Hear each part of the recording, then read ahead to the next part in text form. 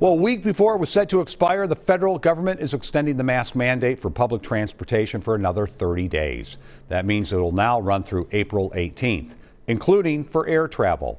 John Lordson spoke with a travel expert about why this could be the last extension and what it means for MSP travelers going forward.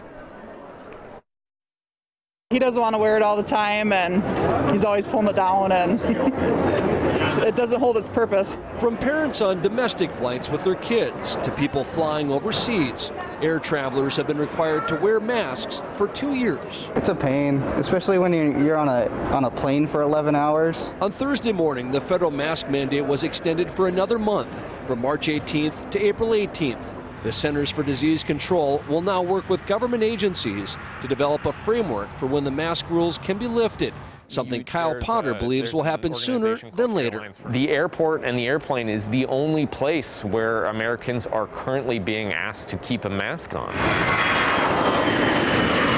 Potter is with Thrifty Traveler, a travel and flight deal website. He says the country in general is in a different place with COVID. As cases drop, he expects air travel to pick up.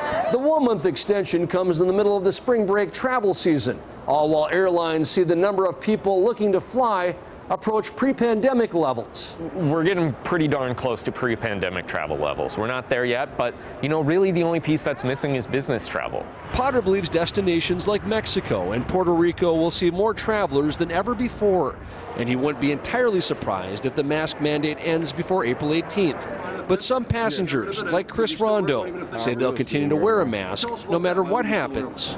Just to protect myself. That's why. I mean, it's not going nowhere, so just because they get rid of it don't mean you should stop wearing them. At MSP, John Lordson, WCCO 4 News. Potter says even if the executive order expires, airlines could choose to extend it and require people to wear a mask. He says some flight attendant unions have been pushing to extend the mask mandate a little longer as well.